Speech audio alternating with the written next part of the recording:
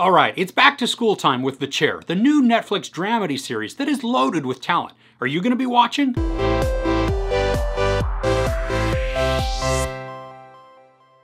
At a major university, the first woman of color to become chair tries to meet the dizzying demands and high expectations of a failing English department. Sandra Oh stars in this along with Duplass, Balaban, Holland Taylor, and David Morse. And it's a quick binge with 6 episodes that are each 30 minutes long. Sandra Oh takes over being the chair of the English department, and she is the first woman of color to do so. She takes over the position from a mess of a professor who's played by Duplass. Now, even though this is set up in a 30-minute format, it doesn't really play out like a sitcom. Each episode builds on the next so that there is a cohesive and progressive story that's being told. The overarching plot follows all kinds of turmoil that the English department is experiencing. There's the issue of an aging but tenured staff who are no longer relevant to their students, a young and talented professor who's fighting for tenure, and also a scandal that emerges from one of the popular professors. Sandra Oh's character struggles to deal with all of these, trying to maintain her friendships, which then becomes quite stressful to watch because we can see all of the pitfalls that are coming,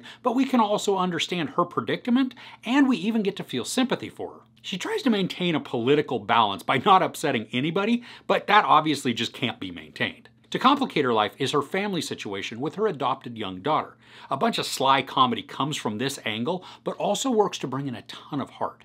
The daughter's interactions also work to soften certain characters and make them extremely sympathetic despite their hubris and flaws. Now, the characters felt very real to me. There may be small portions here or there that are slightly exaggerated for effect, but on the whole, the actors create characters that do ring true of people that we know or come in contact with. They stammer or uncertain at times, make faux pas at all the wrong times, argue their points, and are also vulnerable when it's called for. There's a point where one interaction happens that is quite emotional, but the character needs to hold it together. The scene then jumps to the aftermath, and it's very real and appropriate, and the expression just felt natural but also justified. Other times we watch our characters stand up for their values. Now, sometimes it's noble and other times not so much, but each time this works to build climactic situations that drive emotion. The dialogue is quick and funny too, but it often has the sting of truth, which I think then makes it even more impactful and engaging. There's not just a string of one-liners, but instead it's made up of some smart dialogue that is full of social commentary. But there is one portion that I think is a little lacking in explanation, even though it's a major plot point. A teacher is recorded performing a pretty offensive action, but we're only shown a very small portion which is edited for a meme. What we see lacks context. Now, it's still highly offensive, but I kept wanting to know what the full reason for why the act was done. And when the consequences have to be realized, the defense of the action takes a larger prominence than the context for why it was done in the first place. Now, I know all of this is done to create the drama and guide the narrative toward the outcome, but I still think it could have been accomplished with the same relevance and effect, but also with additional meaning that lets us know why someone acted the way they did. That's a really small nitpick for the show, though.